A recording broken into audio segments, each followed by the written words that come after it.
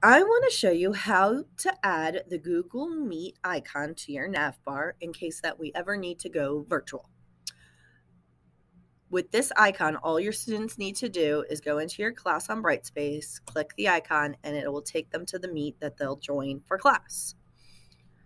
So to create this icon, you're going to go up to your NavBar where it has the 3 dots. Okay. You're going to click that. You're going to click Edit this NavBar.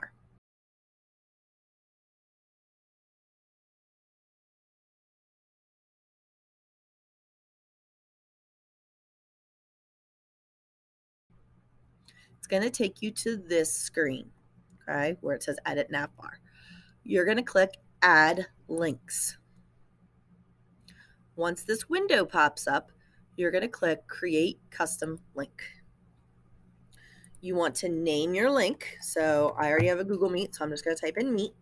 And then you're going to type in this URL. So https://meet.google.com/lookup/ Now this is where you're going to put your nickname.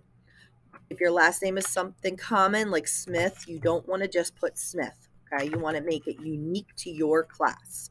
So I'm going to put my last name, school, and the year just so it's more unique to my group. Then you can scroll down. You can choose an icon, a picture for your icon. So I went and got the Google Meet icon and uploaded it. You don't have to, okay? Once you've typed in your nickname, you go to create. It'll already show up that it's being clicked, okay? Ignore that up there. That was a test, okay? I'm going to click add, and then it is in my NavBar. Important before you exit out of the screen is to click save and close. It's taking a minute. Okay, so now, and you can rearrange your NavBar however you like. Now here is my Meet. If I click on it,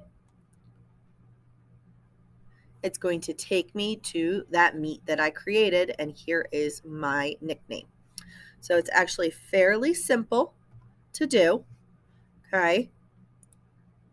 If you need to change anything on your icon, you can always go into it, and this is where you can change the properties. So maybe you didn't have a picture at the time that you wanted to use as your icon, so you can go back and upload it later if you so please, okay? And just remember, anytime you change something, always click save and close so that it updates your NavBar. All right, I hope this helps, and I hope that there is never a need to use this, but just in case, you now know how to add Google Meet to your NavBar.